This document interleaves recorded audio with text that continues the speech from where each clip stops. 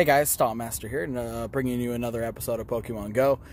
So these are my most recent adventures in the last couple of days throughout the Vista area. I haven't really done anything like this. I can't say the word, but has a lot of nature shots and things like that. I've never really done that before, so I wanted to bring you that first video. Hope you guys enjoy it, and let me know what you think. All right, guys, please enjoy.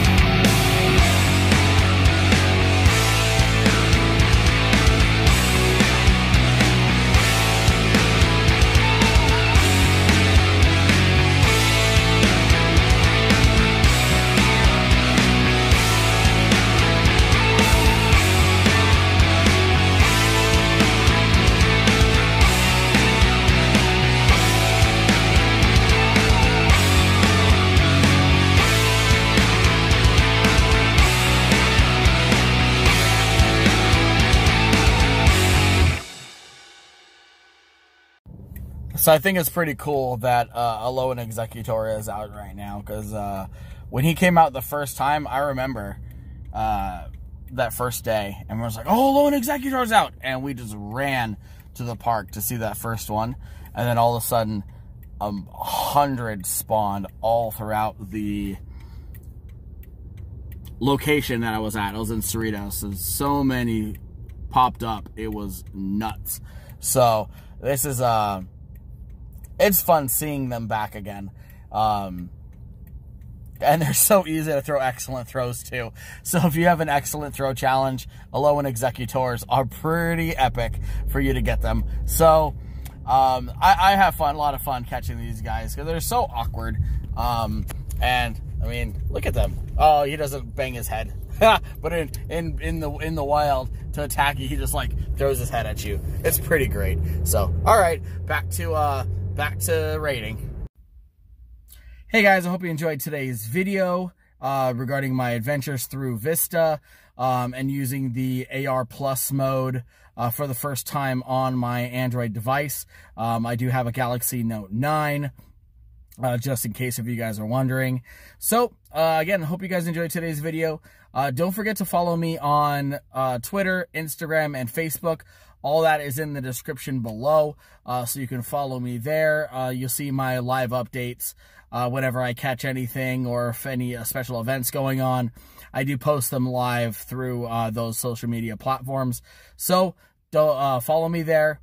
All right, guys. Well, hope you enjoyed. Again, hope you enjoyed today's video. Don't forget to stomp that like button. Subscribe to the channel if you're new. We'll see you guys in the next one.